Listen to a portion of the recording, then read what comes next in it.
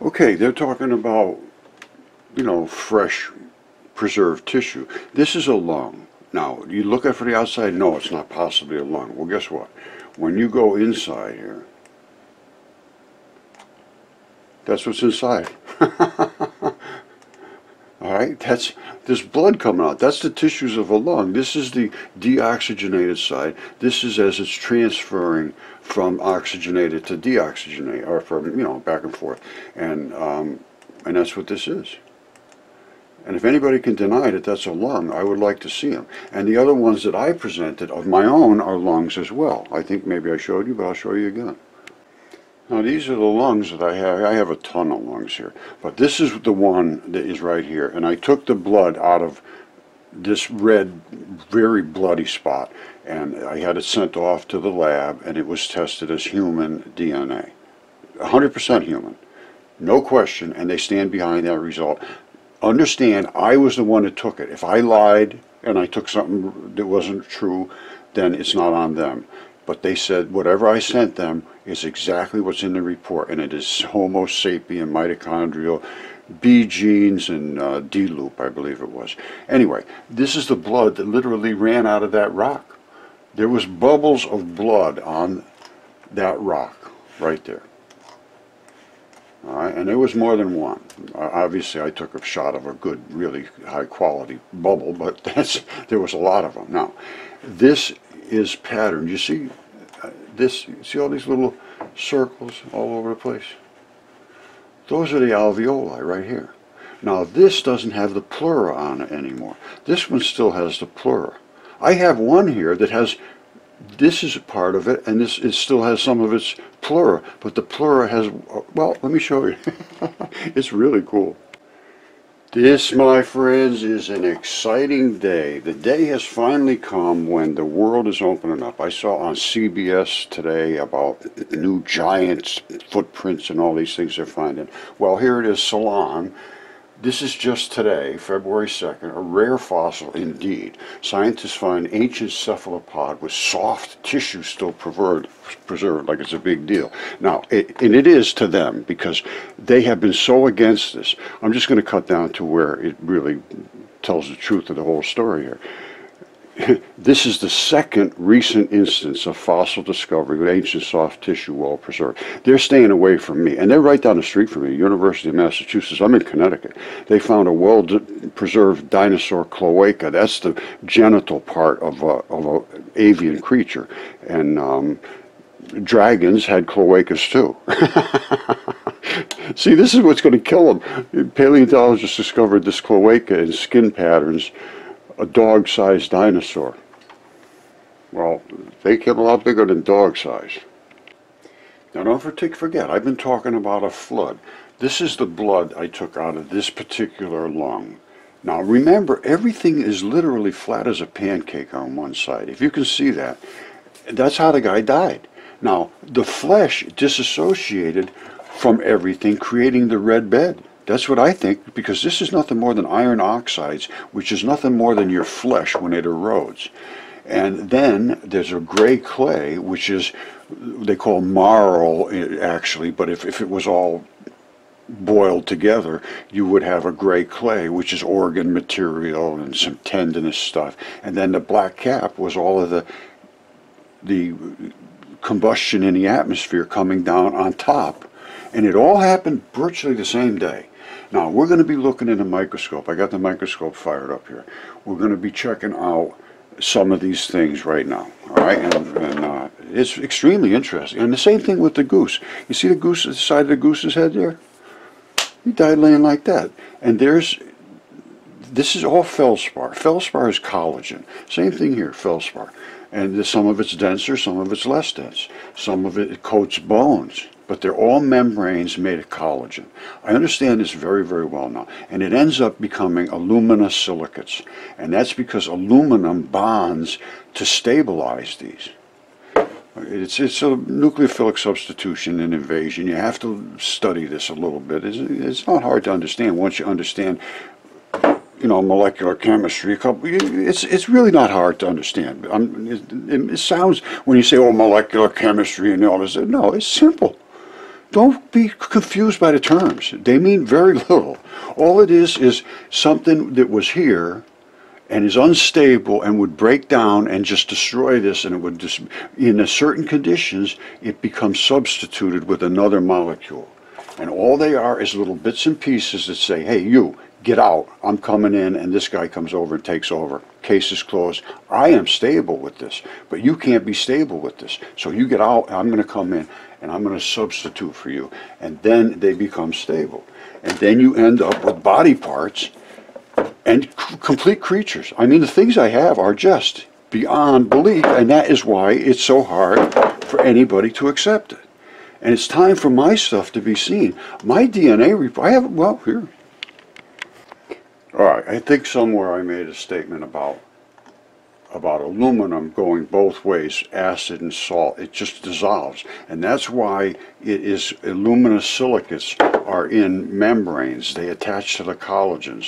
There's some chemistry to do here, but watch this. This one was in acid. This was in salt. And that's all they are is aluminum cans. Watch. Vigorous. I hadn't expected it to be quite so... Wow! That is brilliant. So this is obviously a very vigorous, hot reaction. You've got a lot of fumes being given off, which is a good job why we did it in the fume cupboard. You can see all that smoke being drawn up into the extraction fan. I honestly thought the acid would have done more damage. Because when you think of acid, you always associate acids as being the evil guy of the chemical world. I think those Pepsi cans have gotten off very lightly. They may have had their tops cut off, but they've met a fate far better than the Coke cans here. The reason is the Pepsi cans were made out of steel. I'm not kidding you. These are made out of aluminum. And the aluminum is the reactive substance. I forget, acetic or something. I forget what they call it. But it goes both ways, to the salts, to the acid side and to the salt side. It just breaks down. And that's why every single feldspar, 100%, and there are tons of different types of feldspar. As you see, that's feldspar, this is feldspar, the foot is feldspar, the goose head is, every layer of tissue that is on the exterior or is a membrane is feldspar. And it is all able to stabilize with aluminum. And they call it aluminum silicates. And it always ends up with an AlO8, 8 oxygens. I really haven't looked that deep into that chemistry, but because this is pretty new. A lot of this stuff is new. And a lot of the stuff that relates to enzymes and all that, they really never considered much about it. They just thought your body created all these enzymes. And no, your body doesn't create anything. There's nothing at all. Bacteria does literally everything in your body, 100%. It creates the catalyst, the enzymes, the mucosa, the serosa. It creates every bit of chemicals. It breaks down every molecule that goes into your body. If you don't have the right bacteria in your digestive system, you are sick, or you are in a pre-existing condition to be invaded, because your tissues are not protected by these membrane-bound bacteria. They live in these membranes that separate you from the rest of the gook in the world. And that's the problem right now. People they don't have a healthy gut. Okay, so we're talking about nucleophilic substitution, which means that the aluminum, all breaking down like I just showed you, affects both acid types and salt types and bonds to them and creates aluminosilicates in feldspar. And this is why this happens. Now, in chemistry, the nucleophile is a chemical species. Now, they don't understand what a chemical species is. What does that mean? It means it's an exact molecule, but it's extremely elegant. And what created it? Bacteria created it. That's why you stay healthy, when you have good bacteria in your gut. I know I keep going this way and that way with my research, but it all leads to being healthy and having good bacteria to create the enzymes and catalysts that break down the things in your body. Also, they create chemical species that induce and create mucosa and serosa which is the chemical attack species that goes out to attack invaders.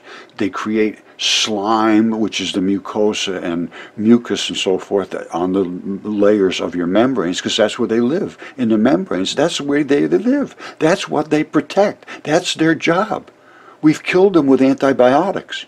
And now if you don't replace them, and I have a group, I'm going to be showing something, one of the proudest things that I have done in my research is to get Marguerite O'Reilly to cure her son of autism. And we're going to go into that because she has a plan now. She's cured and helped hundreds of people. And I just talked to her yesterday. I'm going to be doing a video about this because somebody contacted me. They have twins with all kinds of problems. And they wanted to know if Marguerite could help. And so obviously she jumps right in. Wonderful person. She ended up going to Harvard, studying all about everything. And she's cured her son from autism. Absolutely fabulous. And this started because she contacted me, or I'm not even sure how we got together, but they were going to put her son in a locked ward because he was just, he never spoke. He was stimming and humming and screaming, and he was abusive and self-inflicting himself and with injuries and all kinds of things. And there was no help for him whatsoever. And this was in Ireland. So that's a proud moment for me. But anyway, that's, like I say, I'm sorry I give it this way and that way, but it all relates to everything. Nothing is one little piece. And that's the problem I'm running into with academia and experts. They think they know one little piece of it and that's it, and they want to refer to everybody else. And really, nobody knows the full picture. You got to have the whole package, baby. And we got the package here, because I got hundreds and literally thousands of people that I can rely on to present me with things. They don't know what it is necessarily, but they know I'd be interested. So, and if I can put a piece here and a piece here and a piece here together, and they all fit together, and they're all a little bit different, but they all interact and they make the package, then we move on through the research. And that's just what I like to do. So, you know, like I say, I have a lot of informants. They bring forth things that nobody will talk about. And they tell me, they say, I can't say anything to this. I can't show this to anybody. You're the only one I can show this to. And they're right. Because you do, and trust me, you're going to be assaulted. I guarantee it. I was just assaulted by a geologist on YouTube the other day. But they kicked the wrong puppy this time.